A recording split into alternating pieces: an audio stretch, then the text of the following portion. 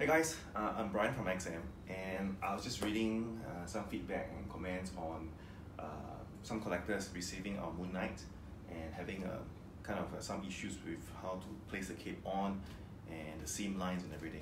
So I thought maybe what we can do is do a quick guide and tips video today to show people how to best put this piece together. Come, let's go. Okay guys, so we managed to get a piece from our warehouse. It's a production piece from the factory, so we could use this to kind of demonstrate what is it about Moon Knight and how do we set it up properly. So, but before I start, right, just to explain, now the cape itself, actually if you look at the designs and the amount of curvature and details, it is one of the most complicated capes that we've produced to date.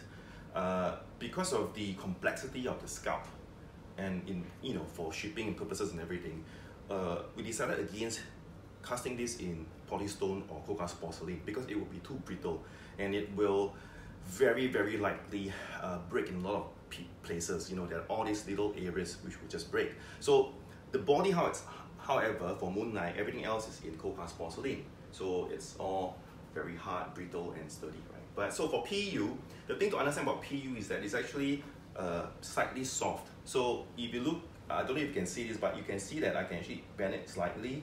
So it's actually quite soft and a little bit kind of bouncy in a way. So that's the reason why we did the cape this way, because if this was done in cold cast porcelain, I think we're pretty sure that the breakage is going to be really high, no matter how we pack it. So that's the reason why we did it this way. Now, the thing about PU is that because it's a different material composite from cold cast porcelain, they have different tolerance to temperature changes. So when we ship stuff, they are packed in boxes, they go into containers, they go overseas, and the sun sometimes shine on the outside of the container. The temperatures can get really high. And so PU, being a softer material, tend to be more prone to doing a little bit of warping, which is the reason why when we design this piece, the connection area here, because there's a possibility that it might warp slightly, we didn't want it to be done in cold cast porcelain where it's so exact that if you couldn't fit it in, it will scratch the body. So this is a little bit more soft, so it does that.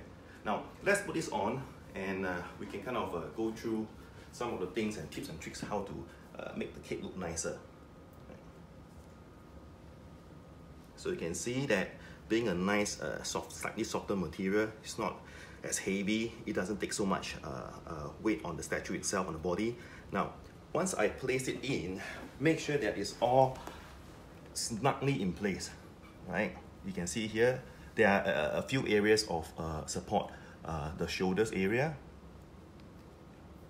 this part, and this shoulder area as well. So these are all the areas that the cape should fit on. And you can start to see that there will be some slight little tolerance of gaps because there's no way for these lines to be perfectly lined up because of the two different materials. Now let's put on the head to see how it looks now. No. Okay, so now we've got the portrait on, and you can see that there are still some noticeable small gaps between here. If I turn the statue, you can see gaps here as well. So this is a piece that I've taken up from our production warehouse unit anyway. So this is the same stuff that everybody gets. Obviously, because depending on where you stay, depending on how long this thing has been kept in storage before it ships to you, there will be very slight variance in terms of the gap areas. But it is designed with a little bit of tolerance so that it won't be an exact fit. It won't be a perfect seamless line, which it's almost impossible to achieve because this is done in two separate pieces with two different materials. But having said that, we know certain collectors may want to make it even more perfect by making the seam lines as little as possible, and there are ways to do it. So let me get a subject matter expert to help us out with this part. Okay guys, I'm so sorry. I said I will get a subject matter expert to help us. I couldn't find any. So I think we'll have to make do with, hello Sing. Hey, hi. Hi.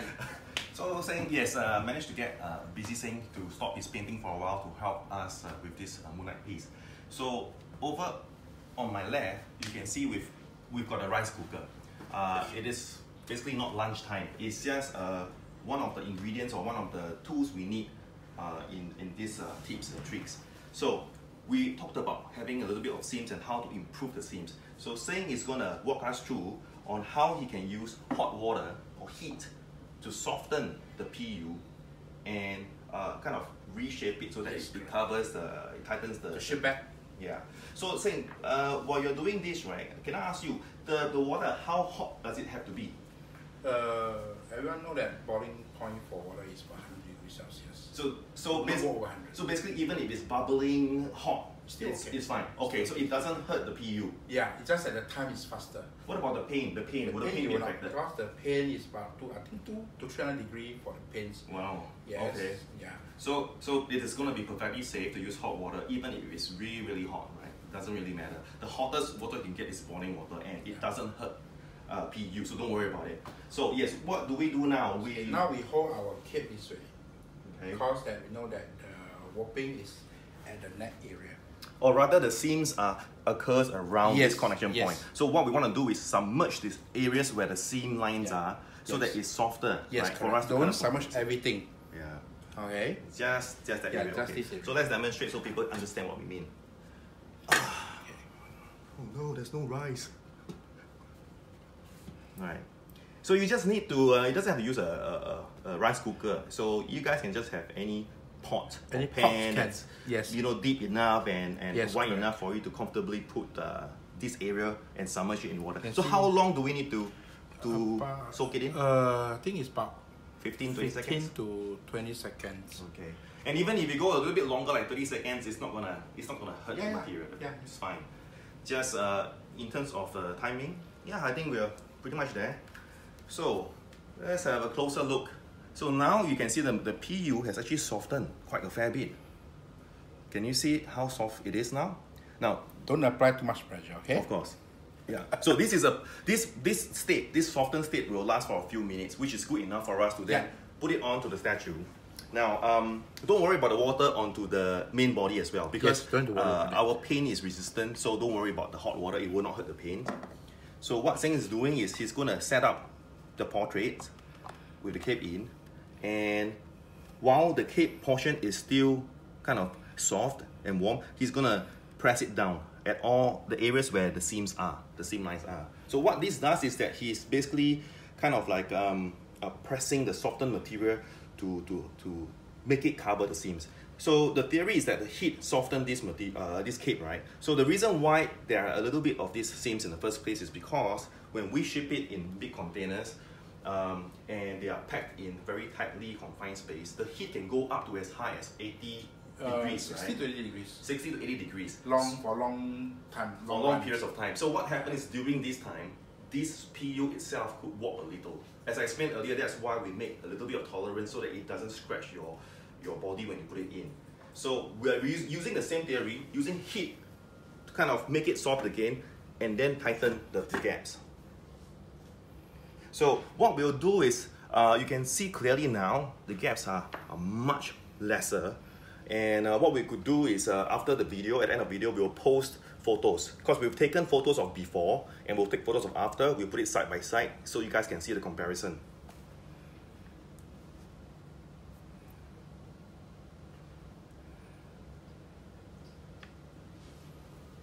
Oh, I forgot to ask you, Seng, when you were pressing it just now, how long do you need to press it for?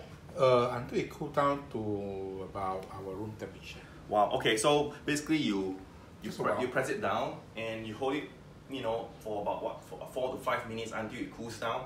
And if you want to quicken the whole thing, you could have take a cloth, take a rack, put it with cold water, and put it on top. And put it on top, because again, heat softens PU, and cold water will make it harden again. Yeah. So that's one way you can quicken it. But if, I would just hold it and then for 3-4 minutes, not an issue, right? Yeah. And you have helpers, can call your helpers to use the cold rack to help you. If you want to make it faster. Just leave it there. So. Yeah. Like what Seng has just done was just pretty much hold it for about 2 minutes, I think. And I can see there's we'll take some photos to show you the improvements, right? Yeah. So, okay. So, just a recap. The reason, as I explained earlier, of the video is that the cape and the body are made from different materials. The cape is made of soft PU because there is really not a lot of other alternatives we have. If we make the cape in cold-cast porcelain, it can't be as thin and as there'll be a lot of breakages, and you will not survive the shipping. Yeah, and even if it survives shipping, when you try to put the cape on, being a cold-cast porcelain, onto the cold-cast porcelain body, it's likely going to cause a lot of scratching and chipping. So that's why the softer cape material actually works. But the downside is it will have a little bit of tolerance for small seams at the contact points. But I think with this tip, you could reduce those. Yes, correct. Yeah, so and see how thin the cape we made. I don't think anyone can make this type of thin cape in the market for now. In polystone, you can't make it this way. The shapes. Yeah, it's gonna be too thick if you use cold-cast porcelain. Yeah. So, yeah. See, it's never been all very thin. Well, thank you so much, Seng, for coming to help me with these tips and all. Don't worry. Yeah, let me just say that I collect a lot of PVC anime statues as well, and they are made from PVC, which is also softer plastics. So this tip work as well. Yeah, so you can do it. Yeah, so if you have a PVC statues kind of like leaning, you could dip the portion where it's leaning into the warm water. Yes. Until it softens, straighten it again, cool it, and then that should help a lot. So we hope the tips help all the collectors, and if you like the video and you'd like us to do more, just comment below the YouTube and let us know what else you'd like to see us do. Thank you, Seng. Thank you.